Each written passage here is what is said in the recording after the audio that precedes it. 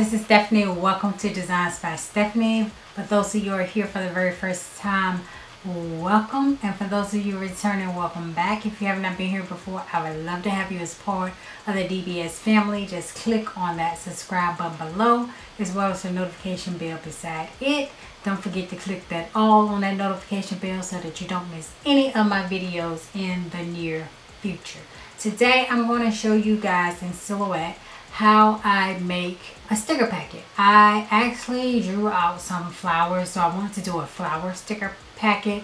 I did it in Procreate. I won't show that part where I drew it, but I'm going to show importing it into silhouette, adding some additional items to it, using my template that I use for my actual sticker packet, and then just printing those out. So if you're interested in seeing how I make my sticker packs, then stick around and stay tuned.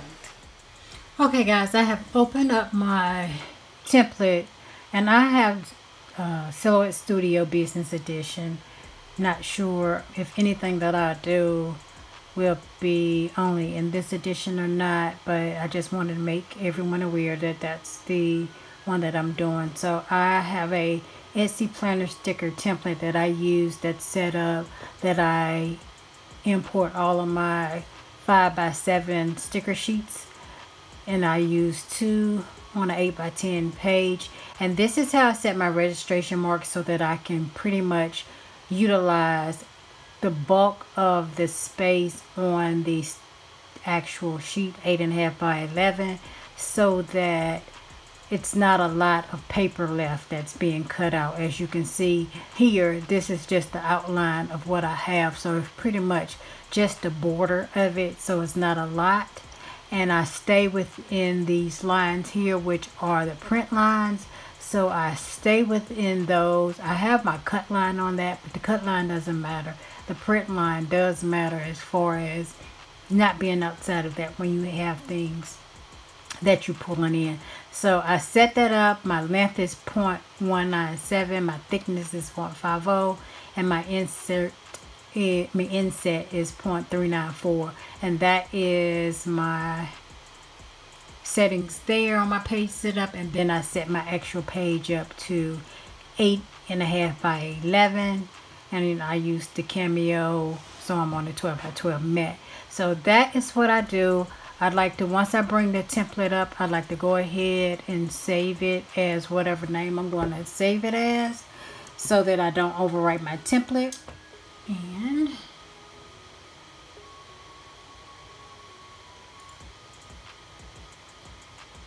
so go ahead and save that, and then I want to go in and file merge and bring in my document for my flowers. So here they are, and they're pretty big. It's a big file, so I'm going to shrink it down just a little bit so that it's on the screen so you guys can see it. And I got everything turned sideways because my sticker sheets go that way. So I got the mat turned sideways on the screen. So I'm going to actually rotate this so that the objects are that way too. Rotate 90 degrees counterclockwise. Alright. And then I drew five different plants. And I may add some more embellishments and stuff to it. But right now, I'm just going to show you guys how I would do that. And like I said, I did it in Procreate. So what I do is I want to trace it so that I can separate them into individual. Oops. Don't want to do that. That's up too high. I usually do this off to the side. So let me go off to the side and do it over here. I like to do it over here because I have that other stuff over there, and I don't want to trace any of that or get that mess put on my mat in case it's some residual background garbage, and I don't want it on my mat. So again, we go here to trace, select the trace area. We highlight it in full effect, and it's at 95%. See all that garbage right there when you do it to 100? So we don't want that. We want it right there. I'm going to leave it at about 82%, and then I'm going to do trace and detach. And hopefully that garbage doesn't get picked up. Sometimes it does, but a lot of times it doesn't. So you see that little bit of garbage there. So what I do is I grab the flowers, I move them. I just love these flowers.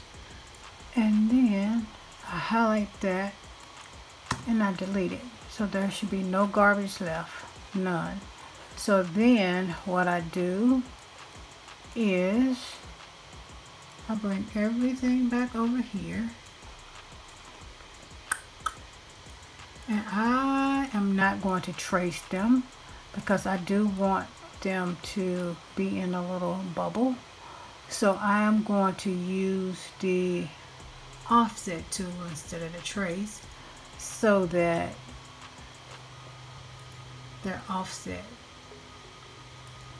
So, and see that, and you can have it large where it has a large white background behind it or whatever paper color you're using, or you can shrink it down. Right now it's at 0.125. I usually do about 50, but I think I want a little bit bigger offset to these. So I'm probably going to stop right there at 90. That looks good to me. Let's see. Yeah, let me go back up. Because I don't want it to cut too much, like you see where right up under the leaves it's cutting in. And I don't want it to do a lot of that. So I'm going to leave it at 100. 100 looks good.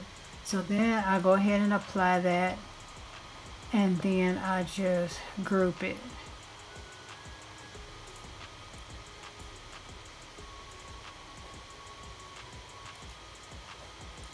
So one down. Then I just do the same thing with the rest of them. Select, offset. Oh, that is so cute. And you can manually type 100 in there, or you can just click the arrow button. That's just whatever. Whatever floats your boat. And I'm going to group that one. And I always like to do this part first and group it. That way, if I want to put multiple on there in different sizes, it's already got the cut lines in it. So you don't have to waste your time going back through adjusting all of that. Then we apply, and I think it put something behind it. Oh no, it did not. I thought it did, but it didn't. I thought I saw it add some extra. So let's highlight this. No, I do have something in there. Oh.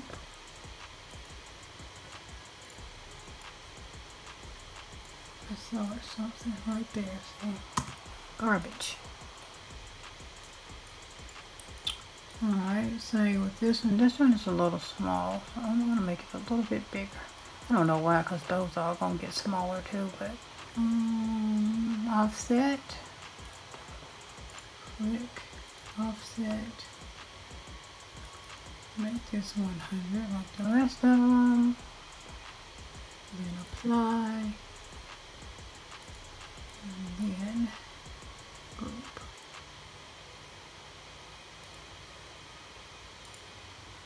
I don't like how that is though. Let me ungroup that. Ungroup. I don't like that. That cut right there. I don't like that. So we're gonna take that out.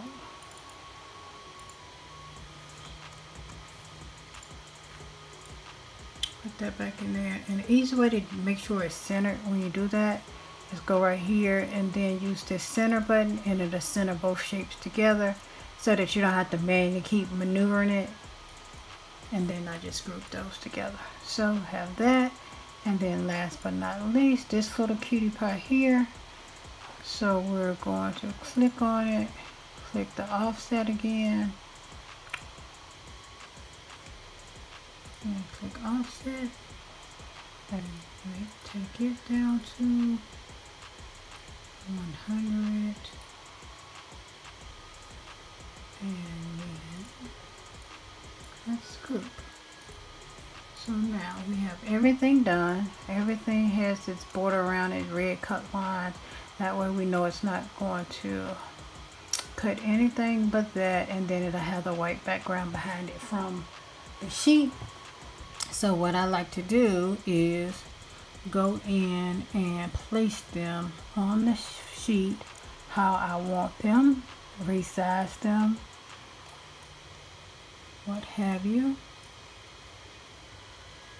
Aren't they cute, y'all?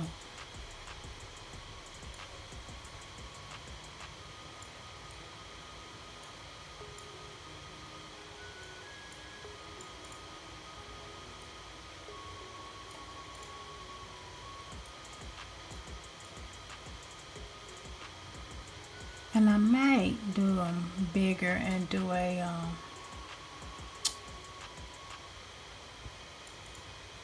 cut up. I never do those. I always just put them on here and do kiss cut. I don't know why, but that's always what I do.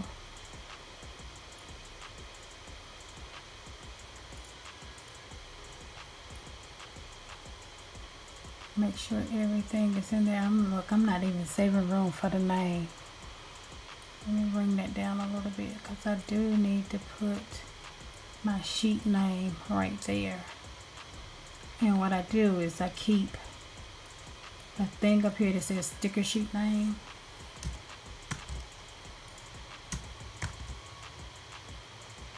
Oops. I don't know what I was cutting. And I add that to say plants 01. So we'll have that there. So the name is good. Alright, so we just have those little 5. And then if I want to add some more little ones, I can go in and make smaller ones.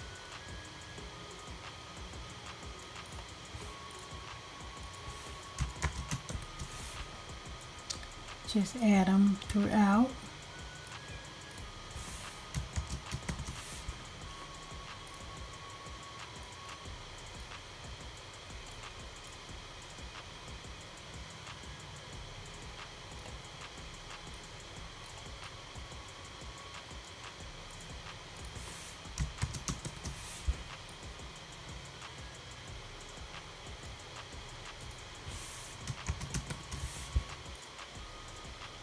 Because you can never have too many flowers.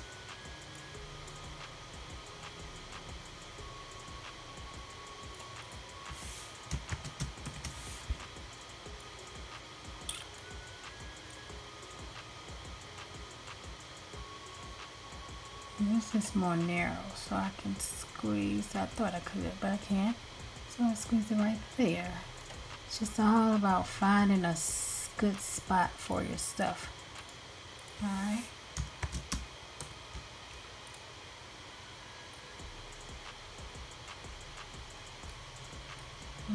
Let's move that along, them side by side, the same ones. Well, that'll make a difference, but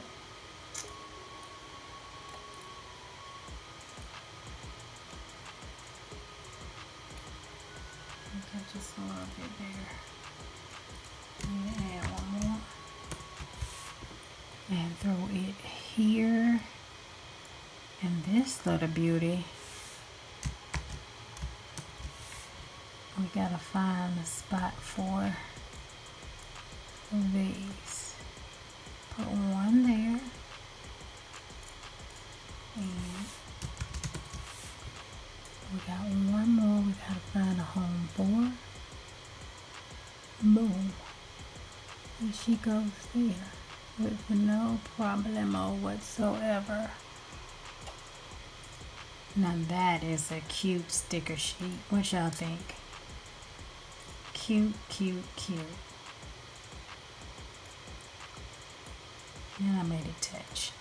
So now what I do is I just go through and make sure nothing is touching anywhere. None of the red lines are touching. You can blow it up and look at it. A lot of times that's what I do. I blow it up so that I can see things a little bit clearer to make sure nothing is touching anywhere.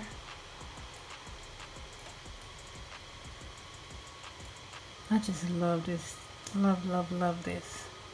I think it's going to be one of my favorites.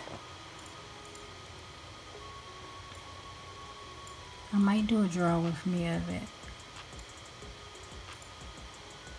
Maybe.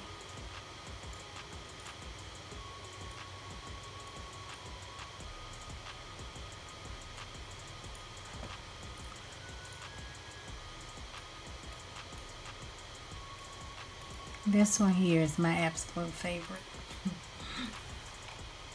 Alright, got everything in. So after that, what I do is I go and I highlight everything.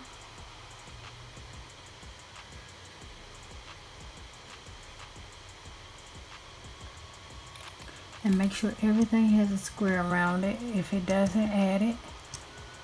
Square, square, square, square, square, square, square, square, square, square. And then I group it.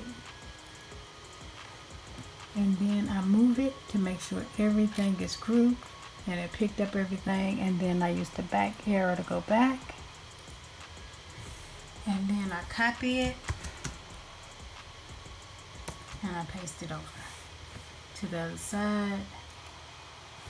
And move that over. Let me close this and move that out the way. And then I go ahead and get it centered so it's not on the blue lines anywhere. You can copy and just have one in your template and then just make it and then copy the whole sheet over. Just personal preference. It really doesn't matter to me. Sometimes I do it that way. Delete the second box and then just copy the whole thing and move it over. Whatever. Doesn't really matter. As long as you get what you need. So that is pretty much it as far as getting the sticker sheet. I was going to put some embellishments in it, but I decided just to add some little flowers. So I don't think I need to add anything other than what I already have here. So I'm going to hit send. And you see everything is already set up. I don't see any additional items that look crazy. I'm going to take my red and pull it up to the top because that's my cut lines. And then my blue is my outline for my box. So I have that there. They're set on cardstock because all of my old designs don't save the thing. So I have presets for this. So I have for my kiss cut, I have it saved here, which is my blade is at 2, my force is at 3, my speed is at 4. That's my kiss cut. And then for my blue is my sticker paper outline, which I have that preset too. Is here my sticker paper, and I have it on 2, 30, and 5. So I am going to send it to the printer and then I will let you guys see it and I'll cut it out and that will be it. So stay tuned. Okay, I have made it to sheet and it's reading registration mark and it's going to go ahead and cut. It looks good. This is not my quality paper, so the colors aren't vibrant, but that is it. Okay guys, I have printed them out. See, this is my test paper. See the quality of that as opposed to the quality of this. The colors are way more vibrant. Way more vibrant. And you can see more detail in that. Like, see, I got yellow in that. And that looks like sand type of on the outside of that, which you don't see it as well over here. But they are absolutely my favorite sticker pack that I have made thus far. And I have them over here on my Skinny. Don't they look cute? They're not too big. And then the small ones are even cute on there as well. So I just wanted to show them being utilized. Just adorable. Adorable. So they'll be added to my shop this week. So yeah. Alright guys, that is it for the video. I hope that you guys enjoyed the video. Please like, comment, and share. If you have any questions, please leave them in the description box below. I will be sure to get back and answer them all. And yeah. Thank you guys for stopping by my channel. And I look forward to seeing you all in my very next video tomorrow. Bye bye.